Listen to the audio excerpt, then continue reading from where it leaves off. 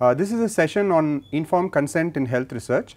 The outline of this session, we will be discussing about the various ethical principles related to informed consent, and we will also try and recognize the various elements that are supposed to be present in a good informed consent form. First, let us start by understanding what is informed consent. Informed consent is a permission given by a research participant to the researcher after obtaining and understanding the process and consequences of participating in the research in a sense of complete voluntariness. So, there are four essential components in the informed consent. The first and most important component is competence of the individual who is providing the consent. The second component is that the information that is provided to the participant to make this decision is a necessary information and a complete information. Then the third important aspect of informed consent is complete understanding of whatever information is being provided to the participant. And finally, the most important of all these elements is a sense of complete voluntariness and a voluntary decision to participate in the research project. Now, let us take a look at the various ethical principles that underlie informed consent process. The principle of autonomy is the most important principle which underlies informed consent. Autonomy means each individual has a right over their body and they have the right to make decisions about what happens to them in terms of treatment, in terms of interventions, in terms of research that is conducted on them. So, basically the principle of autonomy means that they have complete ownership or self-determination over their body. The next important principle that underlies informed consent is the protection of vulnerable participants. In all research projects, there are some participants who are considered as vulnerable. For example, children, poor people, people from lower socio-economic status, then people who are of lower educational attainment. Their interests also needs to be protected and their welfare has to be kept in mind. That is the second important principle that underlies informed consent process. Then comes the principle of transparency. This principle implies that before embarking into the research project, the research participant has to know all possible information about the research project, participation in the research project and the consequences of participation in the research project. So, this complete revelation of all truths related to the participation in the research is called the principle of transparency, and that is another very important principle which forms a component of informed consent. Finally, there is a principle of accountability. Most likely in many situations, researchers tend to feel that the informed consent is a legal document, it is just a legal document which is signed in order to protect their interests, in order to protect them from future litigations. More than this, informed consent is a document that is prepared in a sense of complete accountability of the researcher towards the welfare and safety of the research participant. So, that is another very important principle of informed consent. So, quickly summarizing the principles which underlie the process of informed consent, we have the principle of autonomy, the principle of protection of vulnerable participants, the principle of transparency of all truths related to participation in the research, and the principle of complete accountability and responsibility for the welfare of the research participant.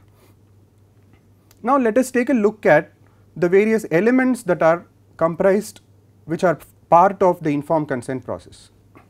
First is threshold elements. So, as the name implies, these are elements which have to be met before we initiate the informed consent process. First, the entire process of informed consent has to be done by a competent individual. So, the first element or the threshold element is the element of competence. So, what do we mean by competence? Competence is the ability of the research participant to understand, to consider the various aspects and to make an informed decision about participating in the project. So, competence is a very important threshold element, and the other important element is voluntariness. That is, there should be no undue pressure, there should be no external influences, no coercion, none of these things should be operating while the participant is entering into the study. So, these two are known as threshold elements. Then we have information elements.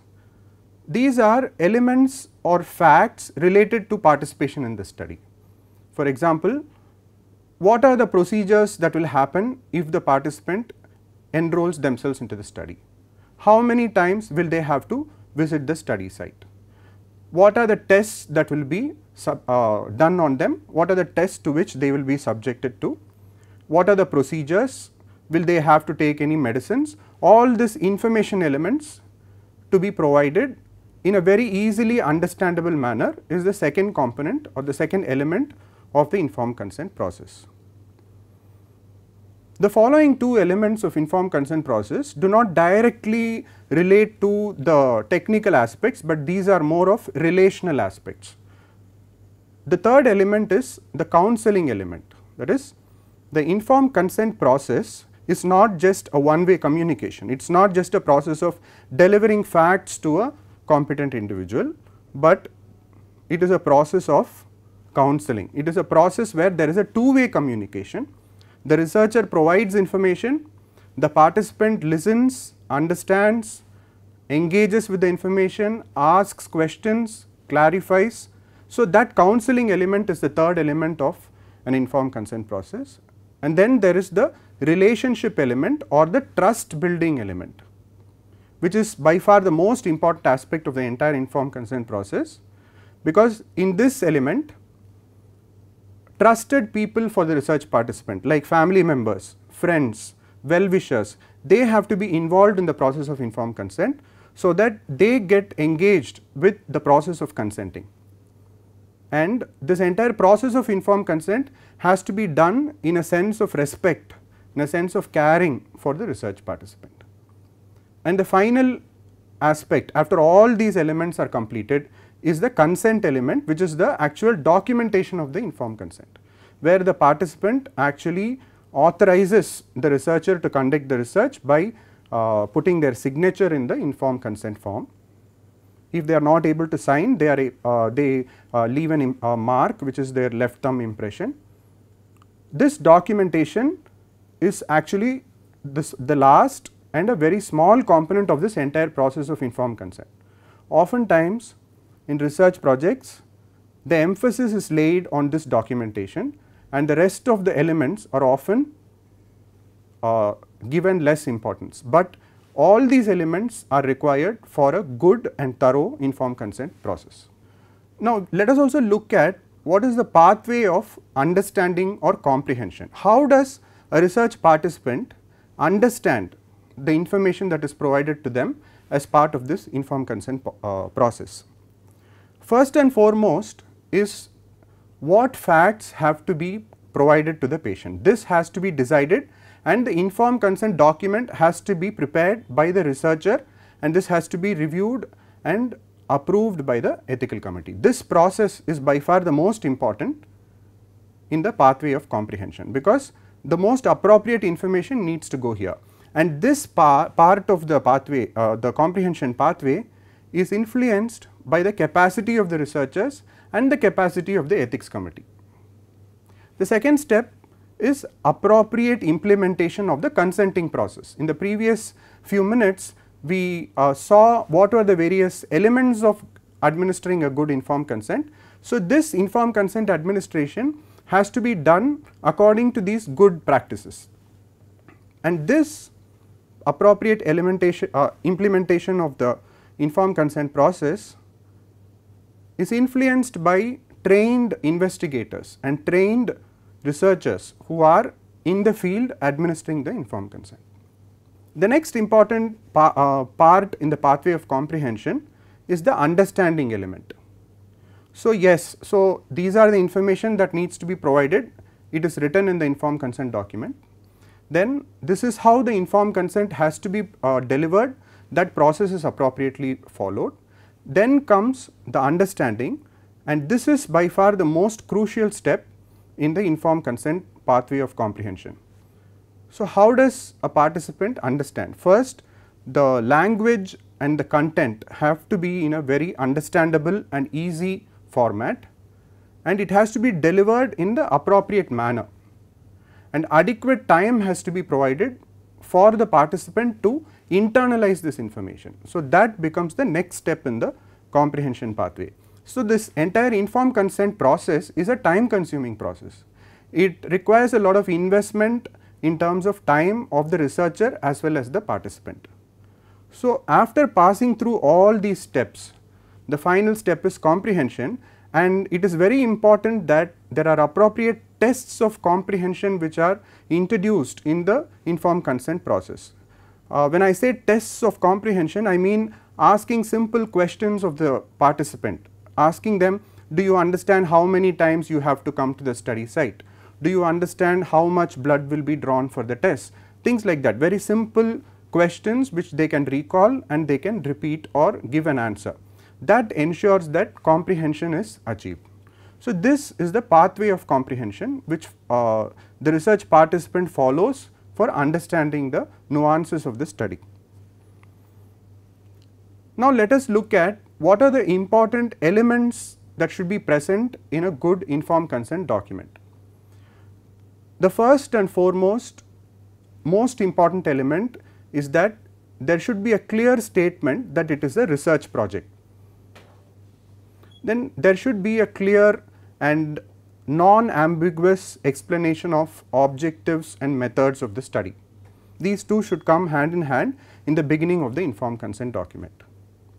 Then details of the procedure of the study, how many, what is the duration of the study, how many total number of participants will be recruited, what are the number of visits, all these information has to be provided.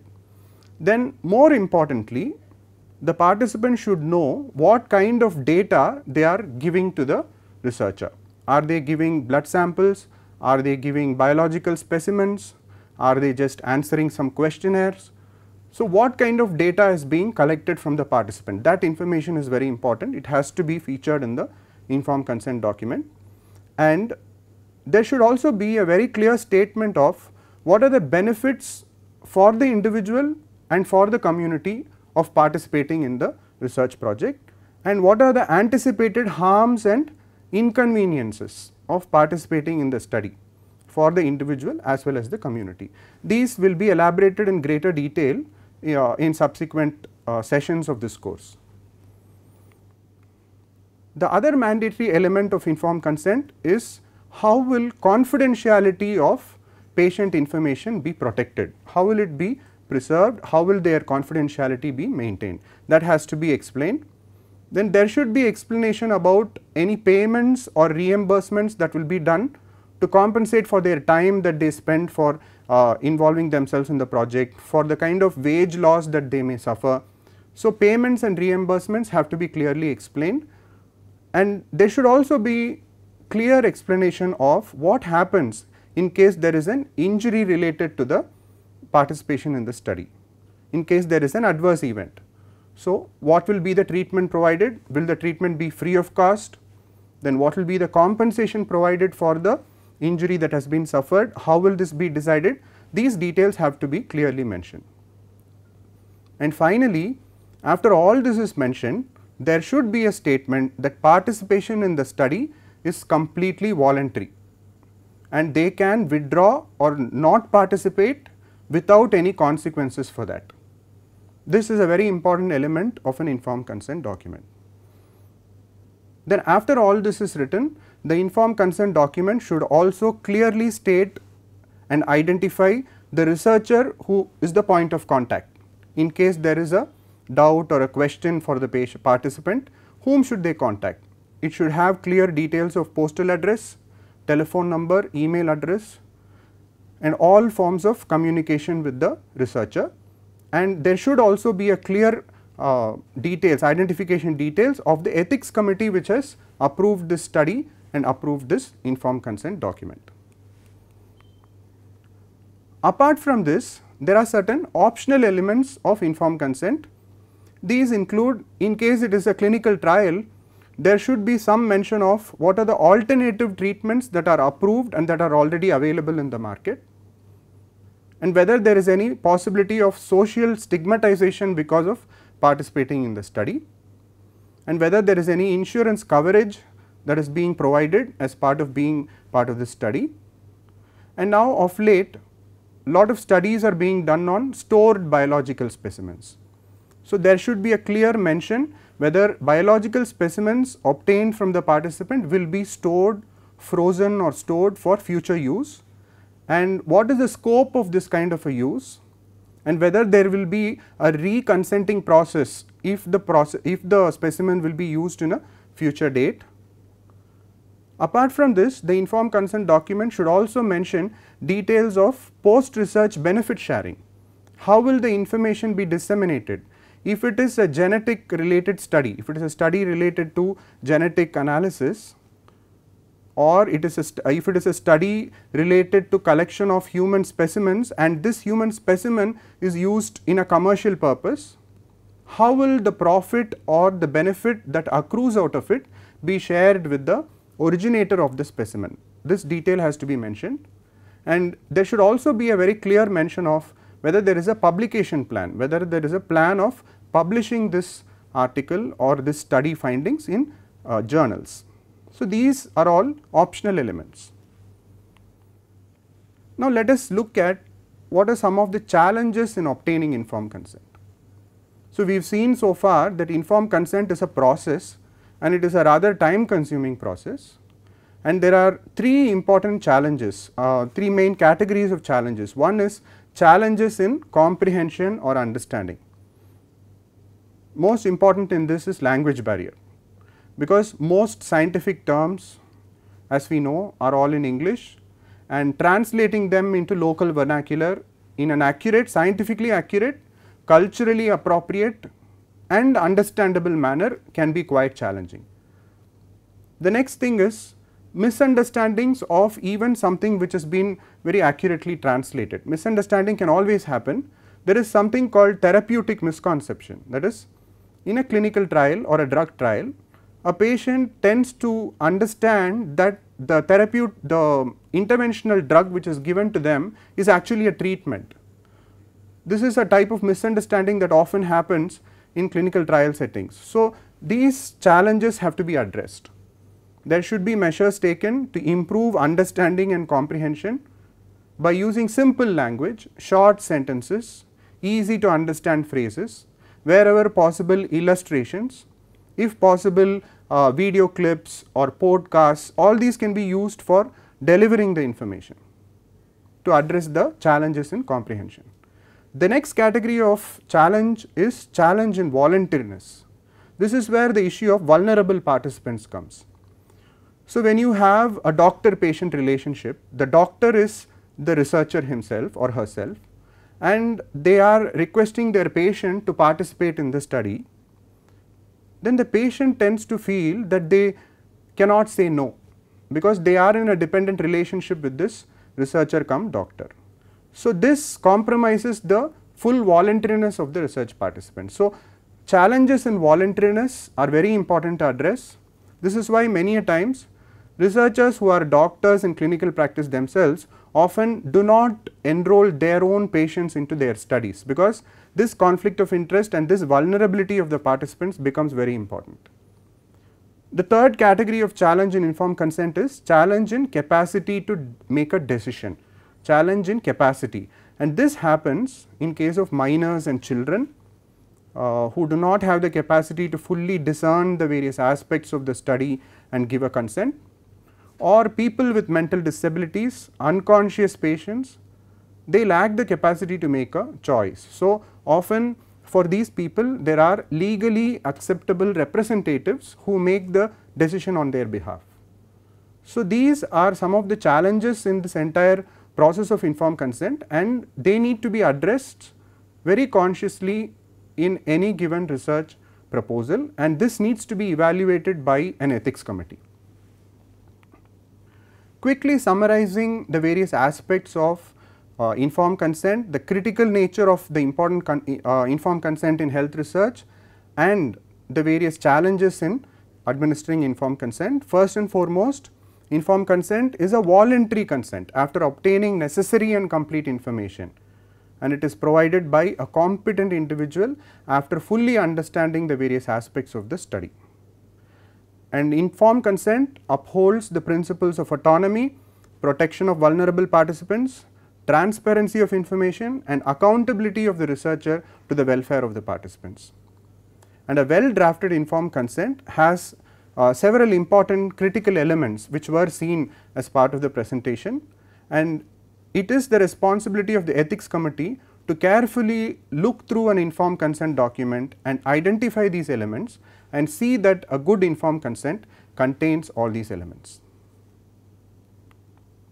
These are some references for further reading. They will be given as links to this module. Thank you.